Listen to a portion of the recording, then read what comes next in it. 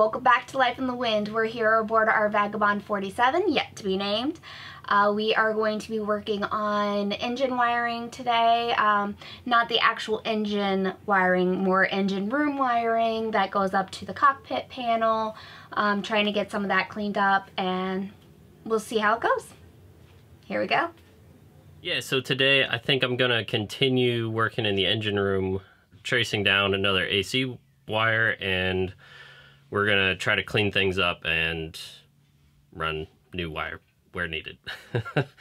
Let me show you what we have so far. It doesn't really look a whole lot different. One thing was that there was a few wires up here at the top yesterday that we pulled because we're going to be running a new wire. It's for the masthead light and spreader lights, steaming light and all that. So it goes back through there, all the way up to the mast, which you can see a bunch of these wires hanging down there, and that's where it goes up.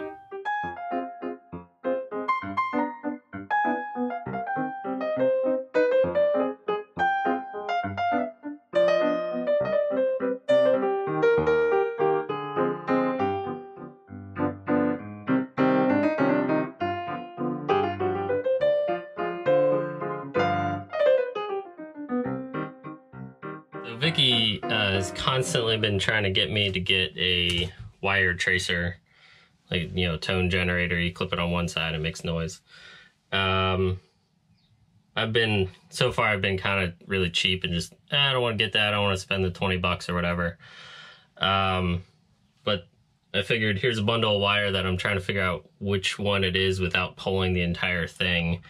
So I want to just show you real quick. So what you do is you clip it on the ends, and you turn this guy on, and then that'll send a tone. So it'll pick up the noise wherever, on whichever wire it is. But I wanted to show you basically what it's supposed to sound like when you find the right wire, and then I'll go on the other side where the wire is, and I'll show you. So we know it's this wire here. Obviously, it's connected right to it. So I go like... So that's pretty unmistakable. So I know it's in this bundle here, and it looks like it's that top wire, which doesn't really help me there because it's still in a bundle of wire. So if I go here,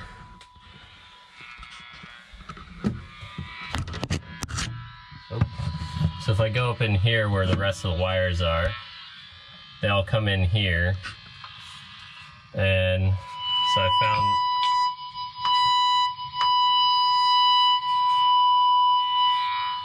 so there's our wire. Now I gotta go up top. It looks like it used to be a wire that was connected to one of the gauges. It's obviously no longer used for whatever reason, so I want to figure out what that is before I start yanking the wire out. I'm up top now. I took apart a couple of screws. Look at that rat's nest. Anyways, so it turns out it wasn't connected to anything, so I went ahead and pulled it. I'll show you, it's just a dangling wire, but I also found this guy's disconnected. There's a few things here that are not used for whatever reason. I vaguely remember the ammeter didn't really do anything. And this little light here. So I vaguely remember this ammeter here didn't really work before. And this light down here, I mean, I was told by the previous owner that it never worked. I feel like I can't imagine why. I don't know if you'll be able to see this. Basically, these go to the light. Not really sure what the light was going to show. But yeah, the ammeter wasn't really working before, so I'm not sure what the deal is with that, but everything else was working, so I'm actually not going to fiddle around with this too much right now. there's going to be other ways to deal with the ammeter. Yeah, so this one here, I traced it down and it's actually not connected to anything. Famous last words, but I'm going to go ahead and pull that out. There we go. All right, not a lot else down here that I want to fiddle with right now, so I'm going to go ahead and put all this back. Oh, you know what? One thing. I figured I'd show you while I'm here. So this is the old oil pressure gauge. It used copper tubing. Oil would go through there, and it was a mechanical. So there we go. I'm going to pull that through as well. Yeah, I remember there wasn't an oil pressure on here. Or yeah, there is. I'm an idiot. There's an oil pressure on here, but I think it's fed via other means. So probably the Cielo one that goes down, if I were guessing. All right. Didn't say I knew everything. I just figured out, I guess, as I go. So, yep, here's that wire. Literally wasn't doing anything. I could have just gave it a tug, but I learned a while ago, don't do that. Might break something. All right, so Vicky's not here, so I'm gonna take out the old battery charger because it's in the way and I'm tired of looking at it. This never really worked. I mean, I probably could have tried to fix it, but honestly, I don't. I'm gonna get a different backup battery charger. This is the backup battery charger, sorry, I should say. Even the previous owner never used it. He said it was on there when he bought it, and he put in an inverter charger, which then he took when he sold the boat. So he gave me an old inverter charger that's kind of hooked up that kind of works, but we're going to be replacing that. So not a huge deal, but yeah, this old battery charger was a backup battery charger for an inverter charger that is no longer on the boat. Yeah, it's going to come off. There we go. It's out. That was super easy. But God, that thing weighs about a metric ton. Yeah, and I thought this was pretty cool. In order to fit a box in here for the outlet, he cut it to fit around the battery charger. Snazzy. There it is. In all its glory.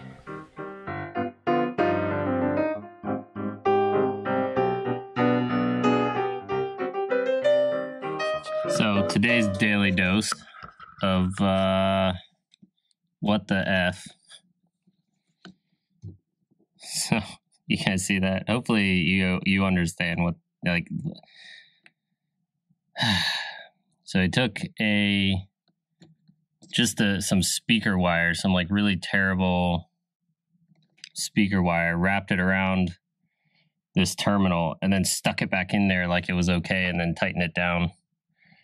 I mean, I guess it kind of works, but I don't know how well it's going to show up, but there's quite a bit of corrosion there. I doubt that it would have worked after a period of time. I mean, this is in the engine compartment too, so there's a little bit more frustration there. Anyways, it wasn't connected to anything on the other side, so guess it doesn't really matter.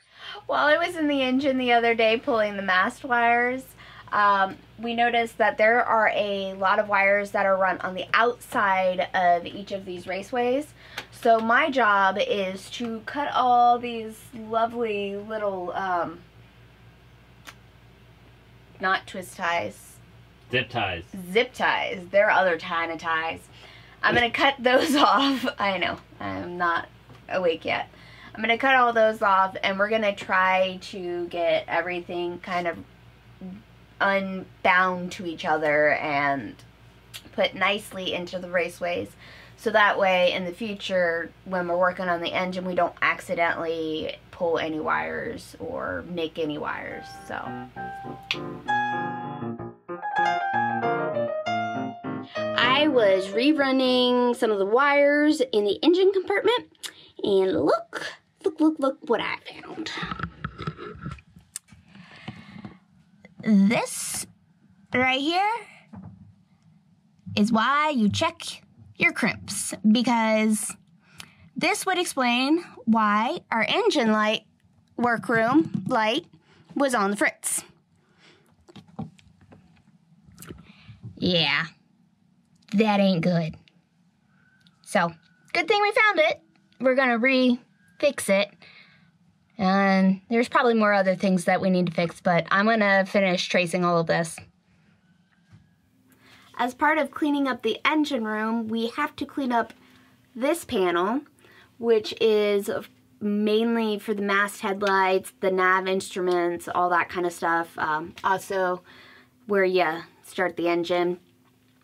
So cleaning up this is going to clean up a bunch of those wires in the engine room, which will make me a lot happier because that engine room is quite a mess right now.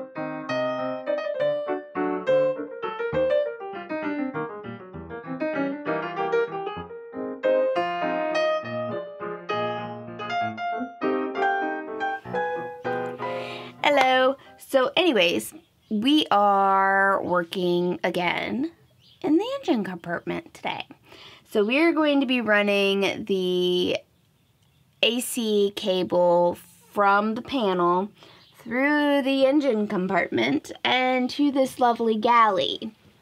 So we were about to put a raceway down here and notice that this box is not secure to the actual boat. This is very weak, and there are a lot of heavy-duty pumps and stuff that need to be supported by this. So we are going to be taking this out eventually when we do a bunch of work in the engine to get it more secure, so that way when we are underway, nothing falls off of it into the bilge or ends up hurting the engine or causes more issues in the future. So catch it before it becomes a bigger problem is our main goal here. So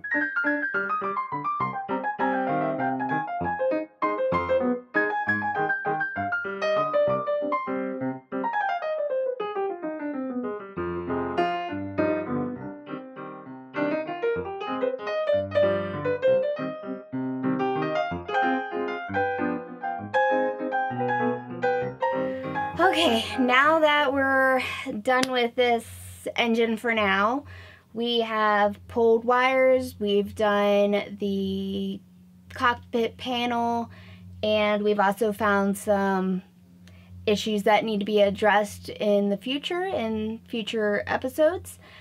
But for now, it looks really nice. So thank you so much for liking, subscribing, and commenting on our videos. We'll see you soon. Bye! I've had to learn a lot of engine words. What's your favorite new engine word? To start a solenoid. What about the big round thing that has the belt attached to it? The big round thing that has the belt attached to it. Which is called? Some might say it alternates the current. Oh yeah, it's the alternator. I make better words. Cool. Yeah. Alright, I'm back to work. Stop distracting me. Vicky learned what a solenoid was today. Ow, I knew what a solenoid was. No, you didn't. She didn't know what a solenoid was. An engine. Oh, yes. Yes, a solenoid on an engine is totally different from a normal solenoid. It looks different.